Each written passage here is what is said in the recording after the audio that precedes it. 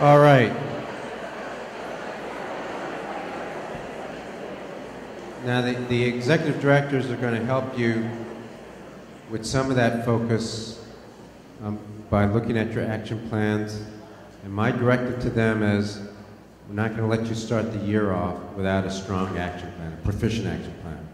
It'll be graded on a rubric, the action planning rubric, and we're going to kick it back until it is proficient. So you will start the year off kind of as something positive for you with a proficient action plan, okay?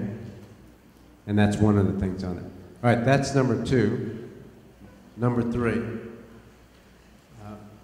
can you and your school keep instruction the main thing? Again, this is hard. There are different techniques that other executive directors have used, but one of the things is keeping track of your schedule and time and insisting that you quantify the amount of time that you spend in instruction. So if we were just to take a, average week for you, average week, what percentage of your time are you spending on instruction? Let me explain what that means, spent on instruction. Add up the time, the percentage of time during the school day that you are in a classroom observing, talking to teachers about instruction, even at the water cooler, or in a PLC meeting, talking to your staff in a staff meeting about instruction. And staff meetings are not instructional unless you're there for instruction.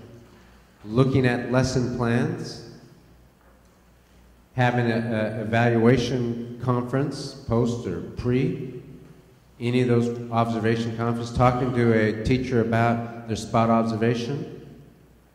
That's time spent in instruction. Looking at the data on instruction. So what is the average multiple response strategy score? Putting it in a spreadsheet, that's instruction. That's spending time on instruction. So think about that. What percentage of your day, on average, is spent on instruction, keeping instruction the main thing?